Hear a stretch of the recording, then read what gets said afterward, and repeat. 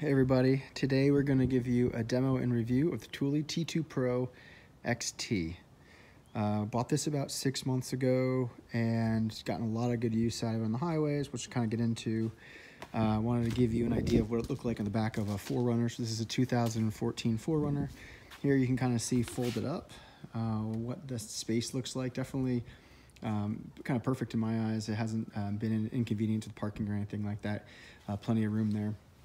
And it does have 3 positions, so this is the folded up position.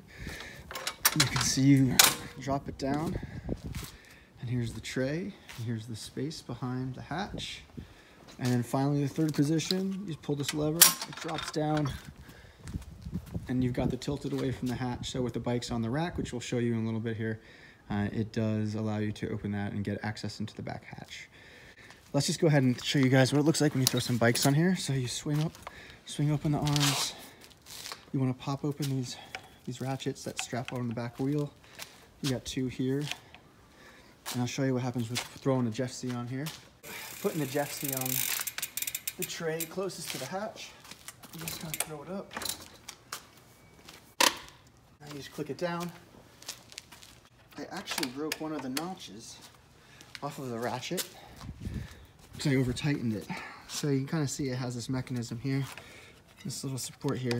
And you start clicking it, probably like my 5th time using it. I tightened it too much. One of these silver notches popped right off. However, hasn't affected the bike. I'm still able to put everything on there, or affected the rack. I'm still able to put it on there pretty securely. It does have a locking set that comes with it with the key. It kind of comes out like this. And you have the ability to wrap it around the frame. I would not trust that in a situation where you're going to be away from the bike for more than 5 minutes, just because it's pretty much just a deterrent.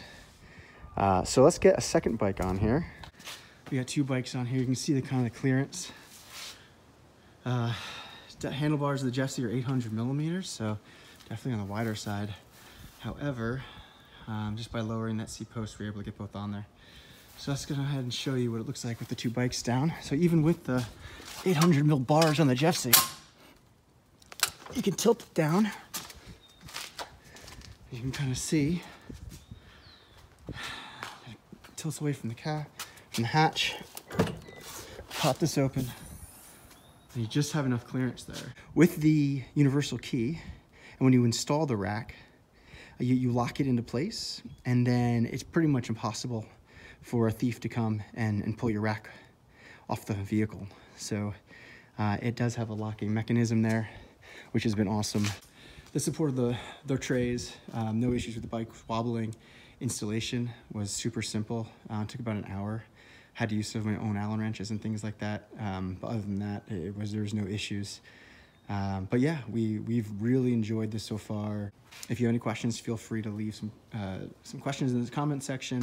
Happy to get back. Thanks, bye.